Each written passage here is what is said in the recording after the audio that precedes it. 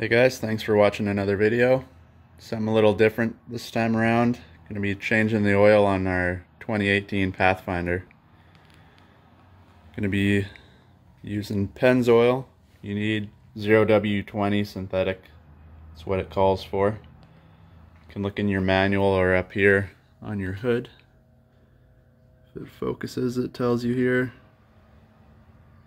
Engine oil viscosity.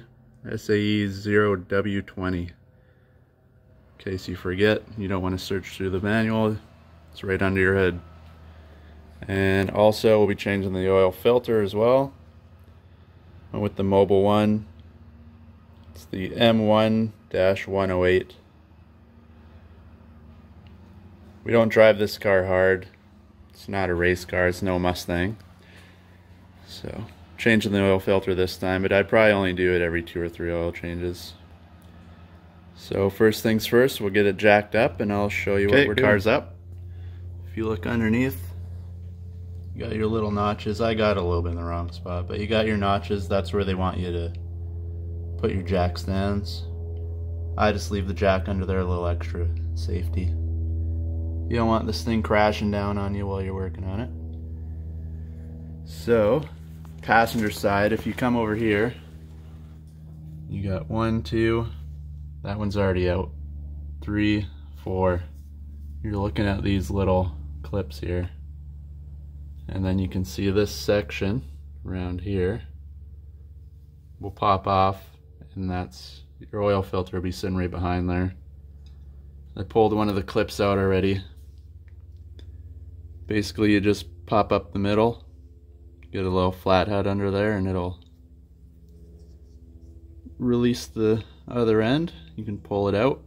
Then all you do, once you put it back on, put it in, you push this closed, you can see it opens, and that'll hold it back in place once you're done. So for these clips, basically get a little flathead, just wiggle it. You can see it starts to come open. You'll hear the click. Just grab it, pull it out. That's all you gotta do. Alright, she's off. And then you look in here, there's your oil filter right there. You can do it, if you jack up the car, you can get at it from underneath.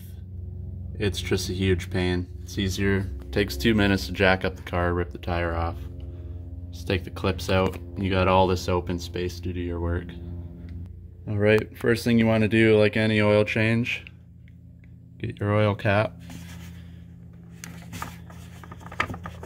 undo it, sit it up there, make sure it doesn't get any dirt, gunk on it. You don't want anything getting in the engine, and that'll let your oil drain out a lot smoother down there. And kind of hard to see with the light, but that's where your dipstick is. That's where we'll check our oil once we're all done, make sure the levels are good. So let's get back under the car. Okay, so the cap's off up top. Now if you look in here, kind of hard to see. Not this one, but that black little blob there is your oil plug. It's 14mm bolt. Crank it lefty-loosey. Get your oil pan ready. Some cardboard in case you miss. You can see by the looks of the cardboard I've missed a few times with the Mustang, but this only has half the amount of oil as the Mustang, so I'm hoping it's not that big of a mess. And this is going to be too hard to record with one hand and get this off with one hand, so we'll get her undone and I'll show you what it looks like after that. Okay guys, here's your oil plug. Just a tiny bolt, 14mm. Little washer on there. Some people like to change them, maybe every 2 or 3 times, I don't know. It's a crush washer, helps with the seal. I forgot to get one, so I'm not changing it this time, but just don't crank it down like the Hulk and you should be okay to go. And always lay down cardboard, because you can see I went to slide the oil pan over to catch it. The tidal wave effect right over the edge, so If you didn't have the cardboard, all that nice oil would be over your garage floor right now. You can see we still got a couple drips coming out of there, so I'll give it another few minutes. So for now we'll work on getting the oil filter off. Alright, for the oil filter, I already pre-loosened it, so don't freak out. It's not supposed to be this loose. But you can get it by hand. You just need 2 hands, so you can't record and do this at the same time. All you do, thread it off. You'll get a little more oil coming out of here as well, so move your drain pan over. Just keep going. And there you go. Wait till that drains, wipe up your frame a bit, because for some reason all these guys have everything right where it pours over the whole damn car. But nothing we can do about that. It's your old filter. You can see how black it is. I was way overdue for the oil change, but been too lazy. So we'll let that drain for a bit and we'll start putting her all back together. Okay guys, that's almost done draining. You can see it's got a couple drips coming out still. We'll give it a couple more minutes. So grab your new oil filter here. You can see compared to the old one, it's a little smaller, not by much, but it'll work. Grab your new oil. I'm not going to do this with one hand because I'll spill it all over the place, but fill it up. You don't need it right to the top. About halfway is good enough. Just give it a little extra lube in there. And the other thing, just dip your finger in. You want to oil up around the gasket. That way when you screw it back on, nothing binds, you got a good seal, you won't have a leak. Otherwise you got to do this all over again. So we'll fill it up, get the car cleaned up, wipe all the gunk off there, and we'll put her back on and fill it up. And we got our new filter here. I don't know if you can really see it in there, but we got our oil in there. And even with 2 hands, you can see I still managed to spill it on the ground. But a little trick, when you're pouring with the giant jugs of oil, grab it, hard with one hand, but grab it here and kind of pour it like backwards into the filter, and you'll spill a lot less. If you pour it forwards, it bubbles out and it'll run down the side of the jug. It's just a big pain in the ass. So little tip. Alright, so I threw a little more oil in there just so you guys can see. Once you pour it in, it'll bubble down. It kind of, the hole in the middle is tiny, and it'll go through the filter so it spreads out and slowly drains to the bottom. So now you can see in here, about halfway. Come over here, puking out still, grab your rag. One last little wipe down, try to keep it as clean as you can. Grab your filter.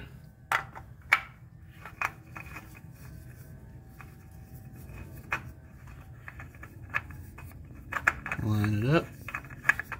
It's a lot easier with 2 hands, but you know, it is what it is. Twist her down. You got oil in there, so you'll spill a little bit out of there again, but it's better to have some in there than none.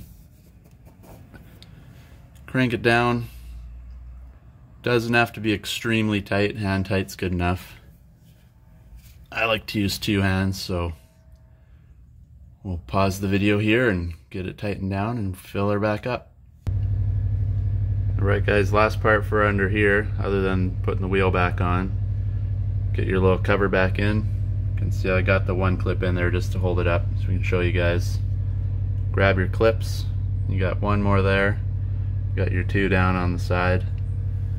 You basically just put it in, give it a push, it'll click, and that's it. It's in. Simple. Okay, so on your dipstick, when you're filling it up, we got our funnel in there. We put most of it in. I just left a little out. You don't want to overfill it. So before we check, wipe your dipstick off. You can see you got an L and an H, low and high. You want your oil to be somewhere in the crosshatch area there. Closer to the middle you can get it, the better, but as long as it's in that little crosshatch area, you're good. Okay, so I thought I'd throw this one little part in there. If you look down there, that brass looking part, this here, is kind of like a guide to get your dipstick back in, because that tiny hole there is where this goes in. So if you bring it down with that bump on the end up, then when you drop it down in there, it kind of guides it into the hole and you can push it back in. If you do it the other way, it binds on the bottom and you can't shove it in. So, little tip. Okay guys, so you can see we're right at the end of the hatch there. You don't want to go past the H, so it's a good thing I didn't put the whole jug in there. In the book it says 4.8 liters if you're doing the oil filter, which we did. I think it was 4.5 if you're not doing the oil filter. But I probably put in about 4, a little over 4. We're already at the mark, so I'll get it all buttoned together and we'll go inside. I'll show you how to reset the oil life in your car. Okay guys, we got it all buttoned up. One thing I forgot to mention earlier, when you put your tire back on, 83 foot-pounds is what they wanted the lug nuts tightened down to. Kind of a weird number, but it's what it says in the book, so 83 pounds it is. Okay guys, to reset the oil life in your car now, you don't have to turn the vehicle on, just hit your button so your gauges and everything light up. You can at least go into this, hit your button up here. You can see it scrolls through all the different settings. Go to settings, scroll down, you'll see there's a maintenance section, hit enter, service, hit enter again, then go down, reset, and that's that. Your oil life would be reset. You hit the little arrow, that'll bring you back if you hit the wrong one. Hit it again, you're out of there.